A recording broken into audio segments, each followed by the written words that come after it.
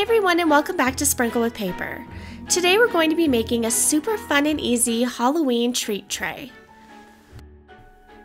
The first thing we're going to do is we're going to make a centerpiece for our tray. I'm going to stick a piece of styrofoam into this little black bucket I found at Hobby Lobby. And then I'm going to take the Hocus Pocus cake topper that we made in the last video and I'm going to stick it into the styrofoam. If you'd like to make this topper, I'll link the tutorial right here. Now I'll just use candy corn to cover up the styrofoam, which will double as decoration and a yummy treat. I feel like when it comes to candy corn, you either love it or you hate it. Let me know how you feel about candy corn down in the comments. Now we're going to make our witch's brooms. The first thing we're going to need are mini Reese's cups, and we're going to need to take the foil wrapper off of each of them. So if you have little kids at home, this would be a great way for them to get involved.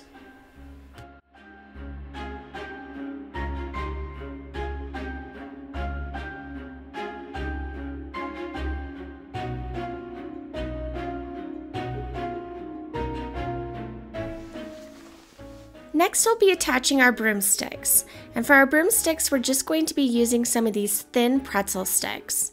So when you're placing the pretzel stick into the chocolate, just give it a little twist and that will prevent your Reese's from breaking.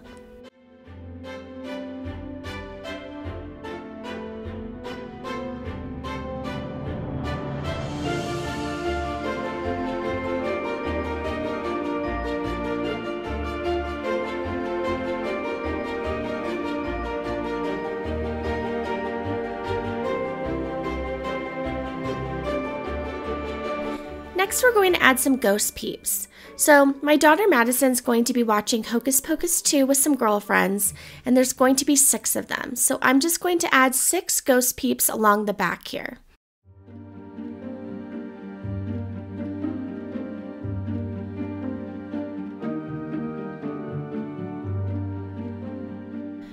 Next, we're going to make our Hocus Pocus book brownies.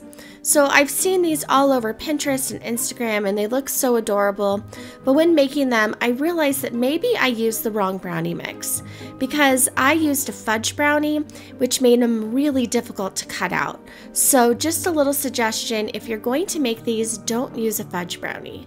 And if anyone knows of any special way to cut out brownies, please let me know, because regardless of the type of brownie I do make, I always have a hard time getting them out of the pan.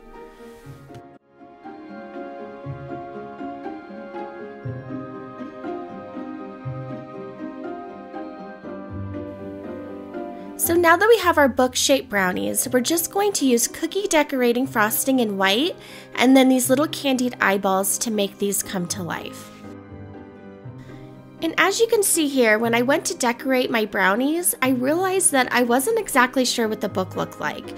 So I just looked up an image on Google and then I was able to make a drawing that was somewhat close to it. I think as long as you have some squiggly lines and the eyeball, it's pretty obvious what it's supposed to be.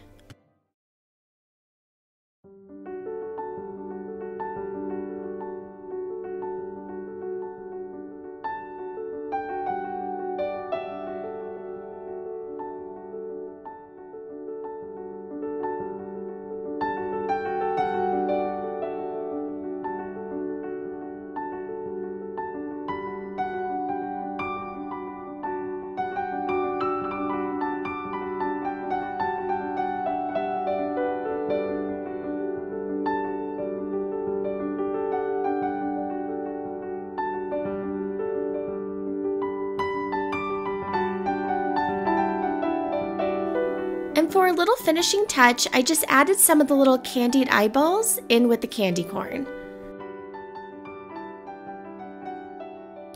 I'm so happy with how this little treat tray turned out.